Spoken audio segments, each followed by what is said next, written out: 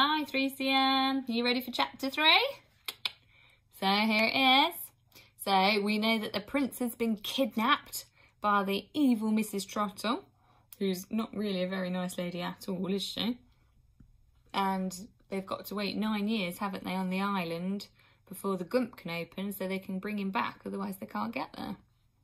So we'll see what happens in the 9 years between now and then. Chapter 3. Odge Gribble was a hag. She was a very young one and a disappointment to her parents.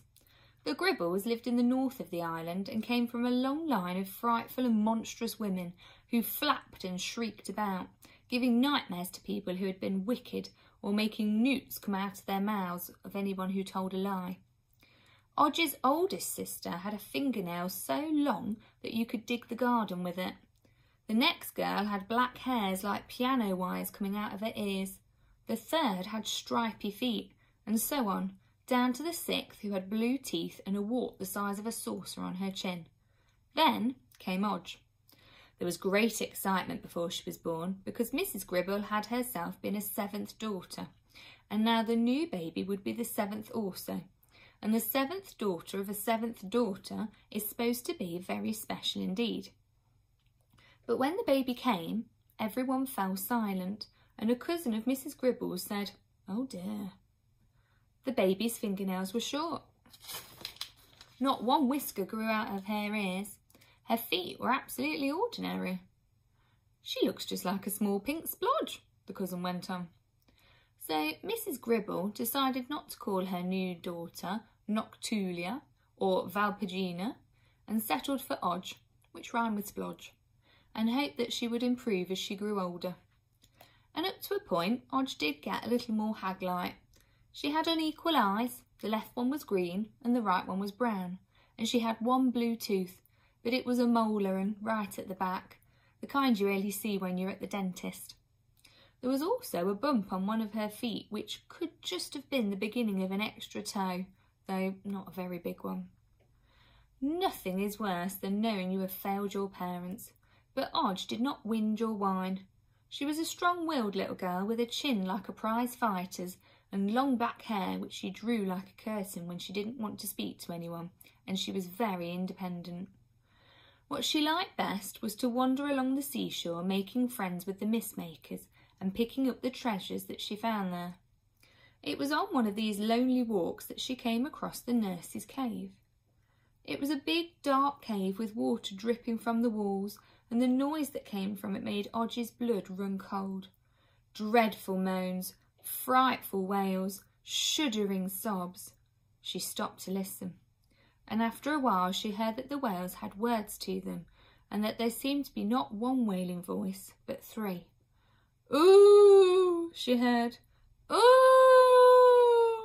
I shall never forgive myself. Never, never, never," wailed the second voice. "I deserve to die," moaned a third. So there's Odge, look. Is that that must be one of the mist-makers with her, isn't it? Okay. Odge crossed the sandy bay and entered the cave. 3 women were sitting there, dressed in their uniform of nursery nurses. Their hair was plastered with ashes. Their faces were smeared with mud, and as they wailed and rocked, they speared pieces of completely burnt toast from a smouldering fire and put them into their mouths. "What's the matter?" asked Odge. "What's the matter?" said the first woman. Odge could see that she had red hair beneath the ashes and a long freckled nose. "What's the matter?" repeated the second one, who looked so like the first that Odge realised that she had to be her sister. "How is it that you don't know about our sorrow and our guilt?" said the third, and she too was so alike that Odge knew they must be triplets. Then Odge remembered who they were. The tragedy had happened before she was born, but even now the island was still in mourning. "Are you the nurses who took the prince up there and allowed him to be stolen?" "We are," said one of the women. She turned furiously to her sister. "The toast is not burnt enough, Lily. Go and burn it some more." Then Odge heard how they lived in the cave ever since that dreadful day, so as to punish themselves, how they only ate food that was burnt or mouldy or so stale that it hurt their teeth, and never anything they were fond of like bananas. How they never cleaned their teeth or washed, so that fleas could jump into their clothes and bite them, and they always chose the sharpest stones to sleep on, so that they woke up sore and bruised.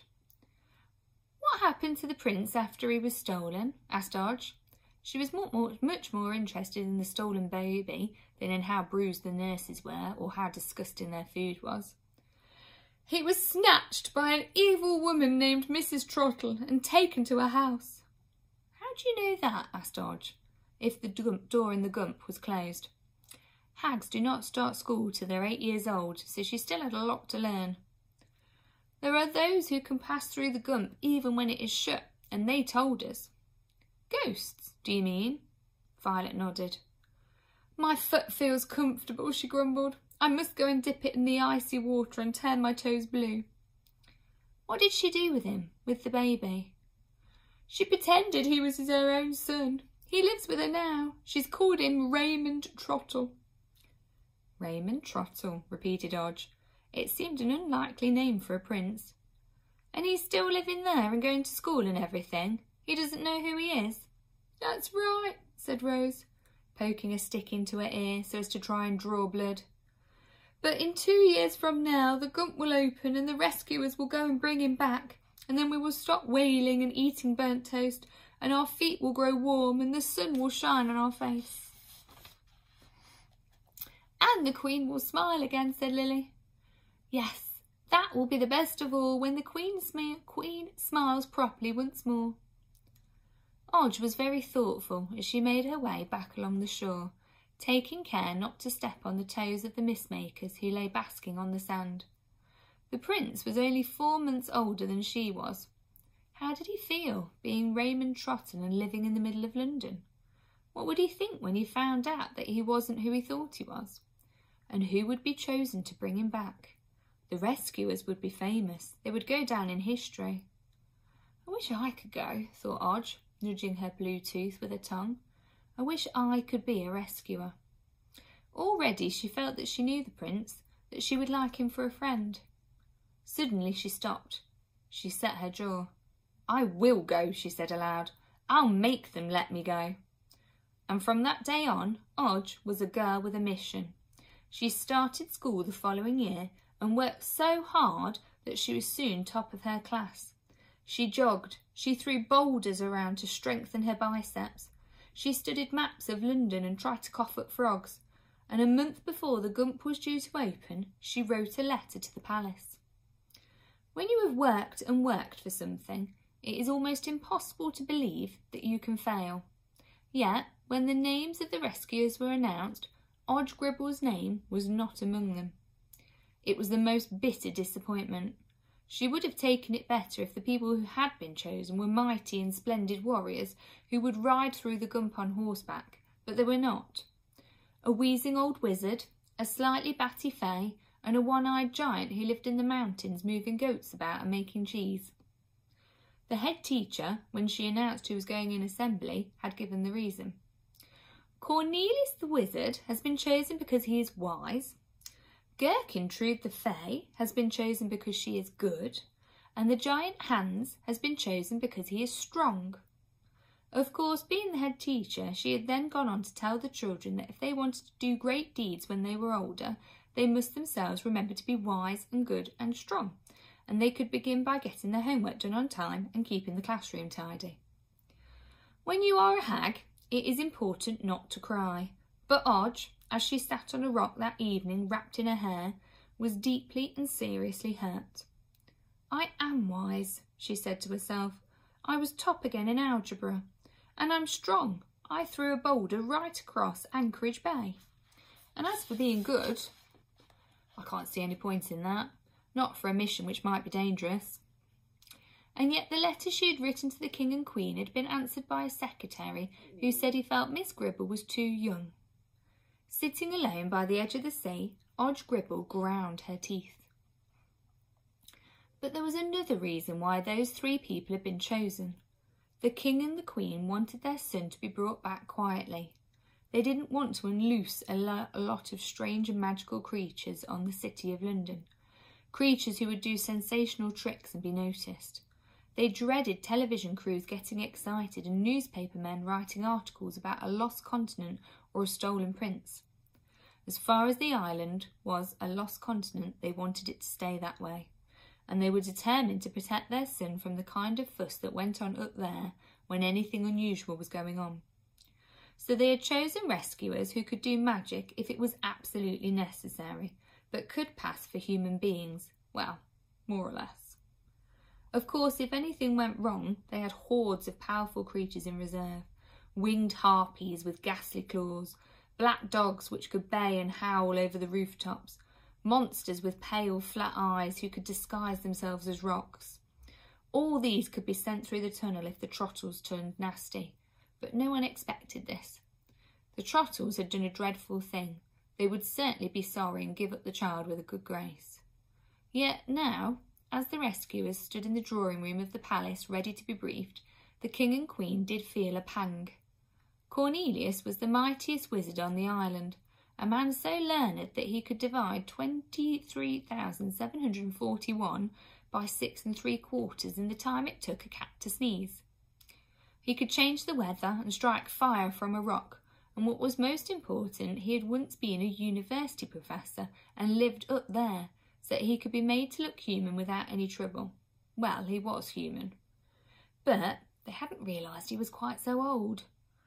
Up in his hut in the hills, one didn't notice it so much, but in the strong light that came in from the sea, the liver spots on his bold pate did show up rather, and the yellowish streaks in his long white beard.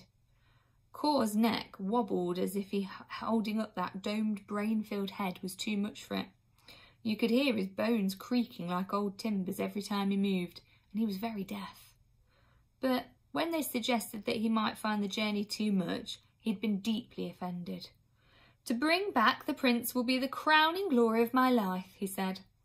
"And I'll be there to help him," Gertrude had promised, looking at the old man out of her soft blue eyes.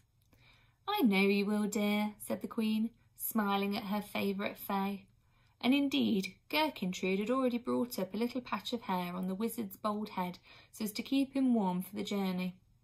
True, it looked more like grass because she was a sort of growth goddess, a kind of agricultural fairy, but the wizard had been very pleased.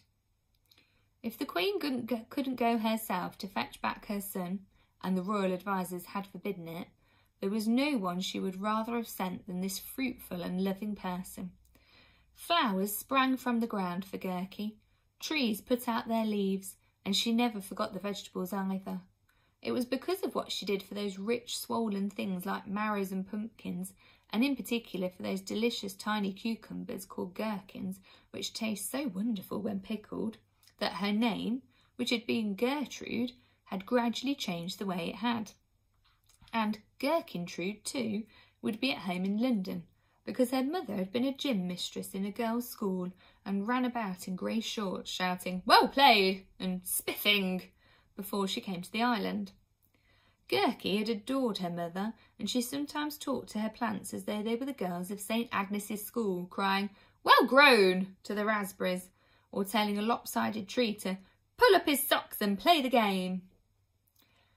The third rescuer was lying behind a screen being tested by the doctor. Hans was an ogre, a one-eyed giant, a most simple and kindly person who lived in the mountains putting things right for the goats, collecting feathers for his alpine hat and yodelling. As giants go, he was not very big, but anyone bigger would not have been able to get through the door of the gentleman's cloakroom. Even so, at a metre taller than an ordinary person, he would have been noticed, so it had been decided to make him visible for the journey. This was no problem. Fernseed, as everyone knows, makes people invisible in a moment, but just a few people can't take it on their skin. They come out in lumps and bumps or develop a rash, and it was to test the ogre's skin that the doctor had taken him behind the screen. Now he came out carrying his black bag and beaming. "All is well, your majesties," he said. "There will be no ill effects at all." Hans followed shyly. The ogre always wore leather shorts with embroidered braces, and they could see on his huge pink thigh a patch of pure, clear nothingness. But he was looking a little worried. "My eye," he said. "I wish not seed in my eye." He spoke in short sentences with a foreign accent, because his people long ago had come through a gump in the Austrian Alps. Oh, look, there they are. So there's Cornelius the wizard, there's Gertrude the fae, and there's Hans the ogre, because he's got one eye.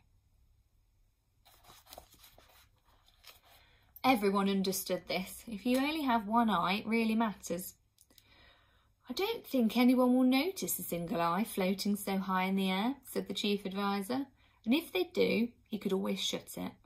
So this was settled, and the palace secretary handed Cornelius a map of the London Underground and a briefcase full of money. There was always plenty of that, because the people who came through the gump brought it to the treasury, not having any use for it on the island.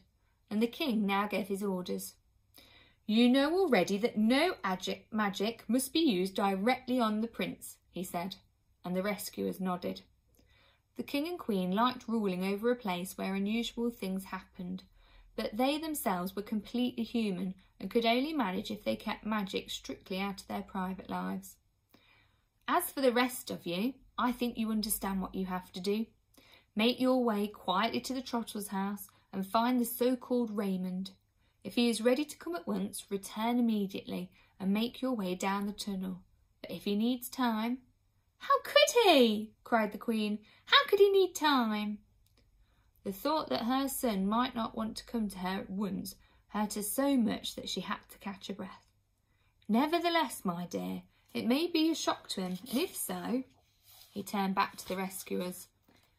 "You have a day or two to get him used to the idea, but whatever you do, don't delay more than—" He was interrupted by a knock on the door, and a palace servant entered. "Excuse me, your Majesties, but there is someone waiting at the gates. She has been here for hours, and though I have explained that you are busy, she simply will not go away." "Who is it?" asked the Queen. "A little girl, your Majesty. She has a suitcase full of sandwiches and a book, and says she will wait all night if necessary." The King frowned. "You'd better show her in," he said. Odge entered and bobbed a curtsy. She looked grim and determined and carried a suitcase with the words "Odge Gribble, Hag" painted on the side. The Queen smiled, almost a proper smile now that she was soon to see her son. "Aren't you Mrs. Gribble's youngest?" she said in her soft voice. "Yes, I am." "And what can we do for you, my dear? Your sisters are well, I trust?" Odge scowled. Her sisters were very well, showing off, shrieking, flapping, digging the garden with their long fingernails and generally making her feel bad. But this was no time for her own problems. "I want you to let me go with the rescuers and fetch the prince," said Odge. "I wrote a letter about it." The King's secretary now stepped forward and said that Miss Gribble had indeed offered her services, but he had felt that her youth made her unsuitable. The King nodded, and the Queen said gently, "You are too young, my dear. You must see that yourself." "I'm the same age as the prince," said Odge. "Almost. And I think it would be nice for him to have someone young." "The rescuers have already been chosen," said the King. "Yes, I know, but I won't take up much room, and I think I know how he might feel. Raymond Trottle, I mean." "How?" asked the Queen eagerly. "Well, a bit muddled. I mean, he thinks he's a Trottle, and he thinks Mrs. Trottle is his mother, and—" "But she isn't! She isn't! She's a wicked woman and a thief." "Yes, that's true," said Odge. "But if he's a royal prince, it will be difficult for him to hate his mother, and—" She broke off, not wanting to say more. "It could be a dangerous journey," said the Queen. Odge drew herself up to her full height, which was not very great. Her green eye glinted, and her brown eye glared. "I am a hag," she said huffily. "I am Odge with the tooth." She stepped forward and opened her mouth very wide, and the Queen could indeed see a glimmer of blue right at the back. "Darkness and danger is meat and drink to hags." The King and Queen knew this to be true, but it was absurd to send such a little girl. It was out of the question. "Sometimes I cough frogs," said Odge, and blushed because it wasn't true. Once she had coughed something that she thought might be a tadpole, but it hadn't been. "Why do you want to go?" asked the king. "I just want to," said Odge. "I want to so much that it feels that it must be meant." There was a long pause. Then the queen said, "Odge, if you were allowed to go, what would you say to the prince when you first saw him?" "I wouldn't say anything," said Odge. "I'd bring him a present." "What kind of a present?" asked the king. Odge told him. Chapter 4. Wonder what present she's going to take him. That'd be interesting. I wonder if it persuade them. Right. I shall see you for chapter 4 tomorrow. Bye.